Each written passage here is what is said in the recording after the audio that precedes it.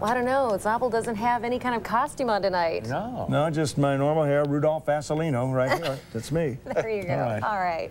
Well, I'll tell you what, we're starting to get a clear picture of why prized recruit Jeff Walker left the University of Iowa. Iowa City Police have issued an arrest warrant for Walker. He's accused of using a stolen ATM card to withdraw $1,400. Walker was supposed to turn himself into police last Friday, but did not do so. Hawkeye coach Tom Davis said he was unaware Walker was in any trouble when he left school. The Quad City Times also reports Walker ran up a $2,400 phone bill at Iowa, and Walker claims he thought his scholarship would cover that bill. Walker averaged 25 points a game at his Springfield, Illinois high school. He earned first-team All-State honors and had a chance to be a starting guard for the Iowa Hawkeyes, but now apparently that's all over. Well, who will pitch for the Cardinals in Game 6 tonight? No one would say, especially manager Tony La Russa. He'd been trying a little Hayden Fry-like psychology. But finally, La Russa has made his choice, and it's this guy, Alan Bennis. The rookie, he's only 24, Braves counter with four-time Cy Young Award winner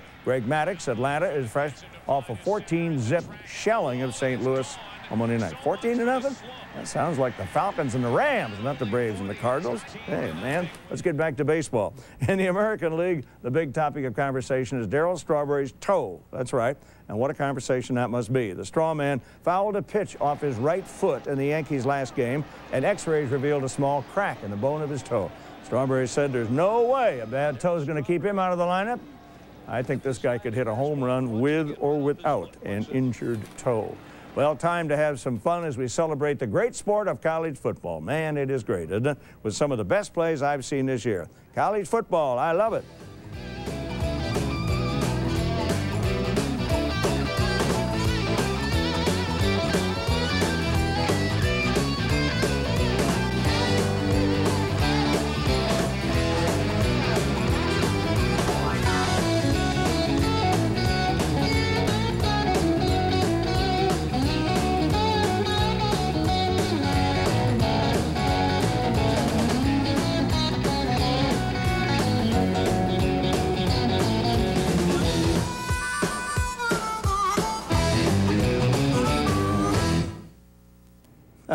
Wild and crazy college football. I love it, I love it, I love it.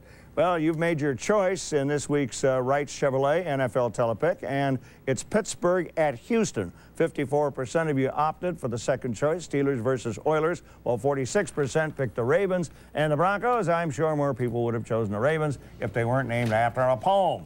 Edgar Allan Poe. He comes from Hawaii. Well, what happened to all those Bronco fans? I don't know where they are now. They're hiding out there in Denver. Is Poe related to Vasilino? Rudolph Vasilino and Edgar Allan Poe. Okay. Yeah. Thanks, Steve. We'll be back with one more check on your forecast.